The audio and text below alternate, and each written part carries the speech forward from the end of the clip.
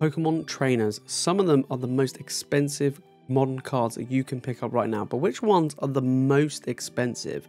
Well, in this video, we'll be taking a look at the top 10 most expensive Pokemon trainers that you can pull ever. And take a look. Hey, what's up guys? Welcome and welcome back to the channel. We are back with another top 10 list. And today we're looking at the top 10 most expensive Pokemon trainer cards.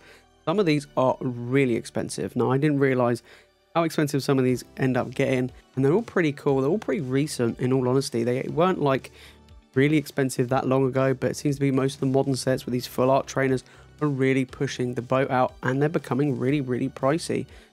But which one's going to be number one? Well, we're going to take a look, and some of these are from like the Sun and Moon era, some of them are from the Sword and Shield era. So it's going to be really interesting to see. Let me know down in the comments, guys, which ones do you think is going to be at the top? Now, some of these have completely thrown me off. Let's dive into number 10.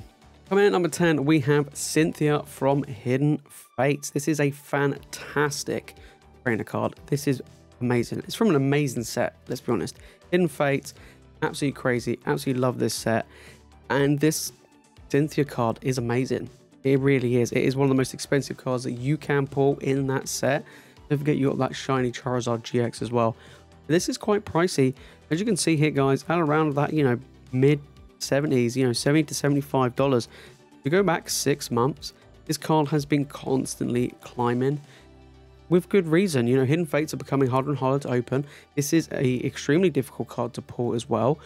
And yeah, don't forget the shiny vault shares with all the baby shinies. It actually makes it even more difficult to pull this. That's why the Charizard is so expensive as well.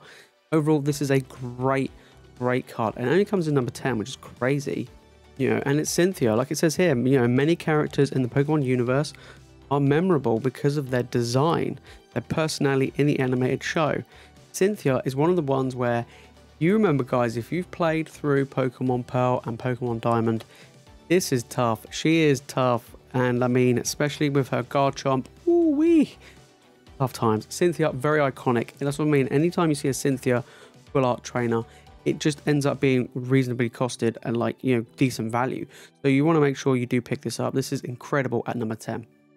Coming at number 9, we have Misty's Favor from Unified Minds. Now, we have opened Unified Minds before on the channel. Great set, great Sun and Moon era set. You can see here, market price $85. You go back 6 months and it has been climbing steadily, but it has been climbing a little bit more in the recent months. Unified Minds is getting really pricey. Don't forget, Sun and Moon era boxes are getting more and more expensive as time goes on. And this is just a great example. This is a beautiful looking card. Misty, one of the OG trainers right there. OG characters even. And yeah, this is really cool. I really like the look of this card.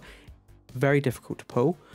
Overall, I kind of feel like it's great. I actually think it's a card where it's probably worth just picking up than trying to pull it in Unified Minds. Just because, like I say, the boxes are getting pricey. Packs are getting pricey. This is, I think, maybe the second most expensive card in that set, I believe. This is a fantastic card to pick up anyway. Overall, I would probably go ahead and pick this up whilst you still can before it reaches that $100 mark.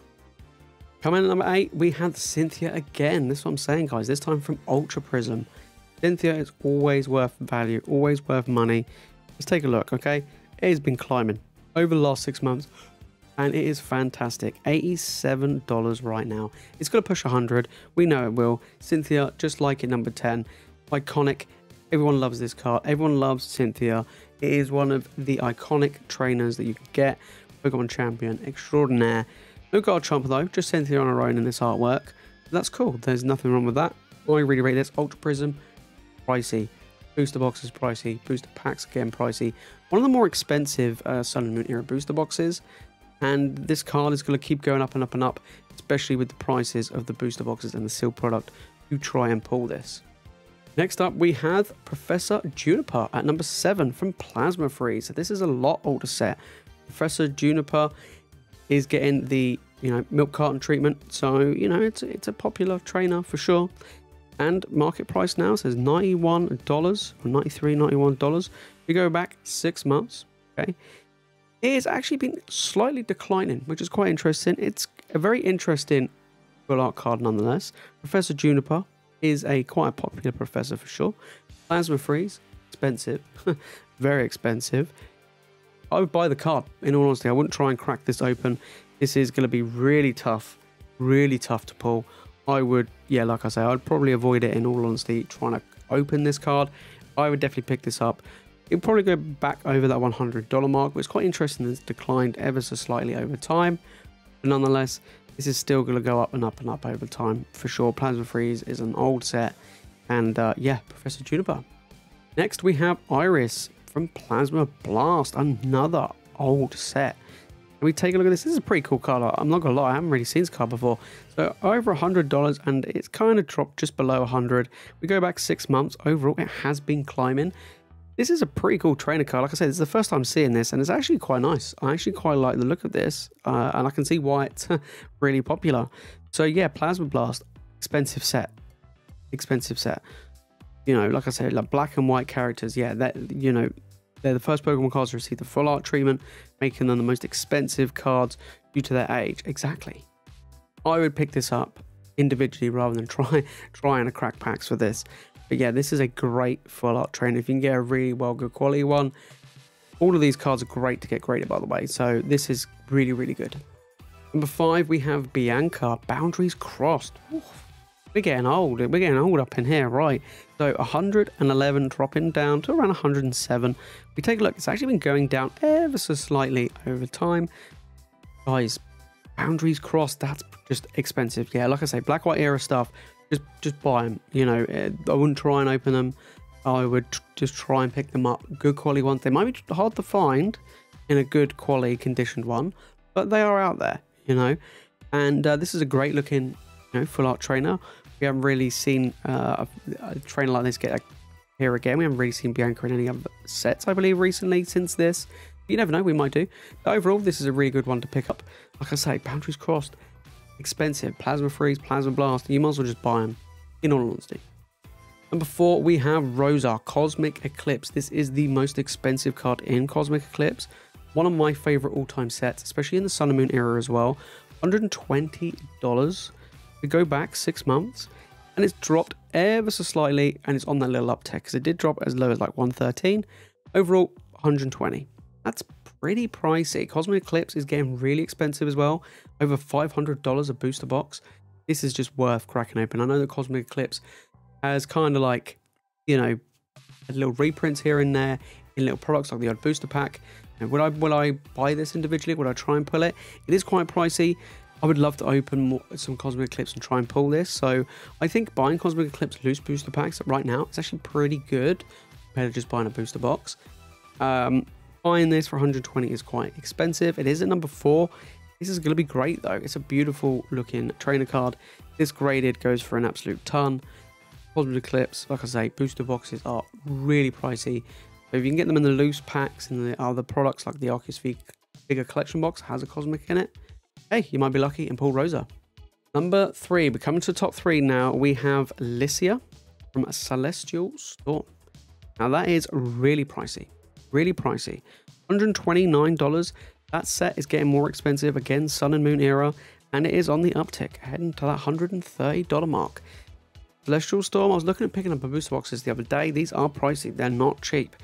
It is not as expensive as some of the other Sun and Moon era boxes, but it's still quite pricey. This is a cool, very colourful looking trainer card, and I believe it's the most expensive card in the set. I'd be wrong, but I believe it is. And this is insane, like $130, that's crazy. I wouldn't be surprised if these cards just keep going up and up and up, especially Sun and Moon era ones. Like I say, just like all the others, really hard to get. And overall, I think this is a great little trainer card. I'm in at number 3 though. All right, number 2, we have my girl Skylar. I absolutely love Skylar, one of my favorite trainer cards. Boundaries Crossed again. Expensive, expensive. This card is $187. We go back 6 months, and it did peak over 200 quite comfortably, and it just dropped recently. Again, I would buy this individually. I wouldn't try and pull this. It is expensive though. At number 2, it is very expensive, pushing that $200 mark. This is cool, beautiful. I love Skylar, like the one from Shining Fates. It's not going to be anywhere near as expensive as this one, but overall, this is a great one, and I don't really see this around much. I don't really see people like, you know, trying to sell this card or anything like that. Probably graded, this is going to be a great one to get as well, but Boundaries Crossed, just like all the others, it is worth not trying to open this. for sure. Alright guys, before we get into the number 1 pick, if you enjoyed this video so far, make sure to smash that like button and make sure you're subscribed for more Pokemon content just like this one. And comment down below which one of these is your favorite trainer card, or you own any of these. That's what I want to know. My personal favorite is Skylar. I really like Skylar as a trainer card, and I also really like Cynthia. They're the two I like the most. Alright, let's see what number 1 is. Number 1, we have Lily from Ultra Prism. $241. Crazy. Let's take a look at this, right? So it was $230 and it's gone around $240. It's just expensive. It is by far the most expensive trainer card, period. It is also the most expensive card in Ultra Prism. It is a great pickup. If you can open this, is amazing. Ultra Prism boxes are getting more expensive. You do want to open this set down the line, but this is a hard card to pull. Very difficult. So I would try and just pick this up. You can pick this one up for cheaper than an Ultra Prism booster box. So I would definitely pick this up for $240. If you have one already and it is in good condition, get it graded. This is going to be worth money. And this is going to keep growing. This is probably going to be still the most expensive full art trainer card, unless something crazy comes out down the line. This is a beautiful, stunning card. I really like the look of this. $240 though. Ooh-wee. But yeah, Ultra Prism as the most expensive trainer card. There you have it, guys. So that is the top 10 most expensive trainer cards. I'm not gonna lie, they're all pretty awesome. Some of them I actually do own, others I don't. I actually have the Cynthia and Garchomp from Hidden Fates, and I think that's the only one actually from that list I own. I don't think I own all the rest, but I do want to pick them up, you know, especially Skylar. That Lily as well from Ultra Prism is expensive. And yeah, overall, these are great trainer cards. A lot of them are from the Sun and Moon era, but then some of them are from older sets as well. So it is cheaper to pick them up as a single card rather than try and crack the packs, just because booster boxes are hard to find and getting really expensive. We have to wait and see if any Sword and Shield era trainers ever reach this top 10 list. Well, only time will tell. Anyway, guys, that is it from me in this video. As always, thank you all so much for watching. You guys are legends, and I'll see you in the next one.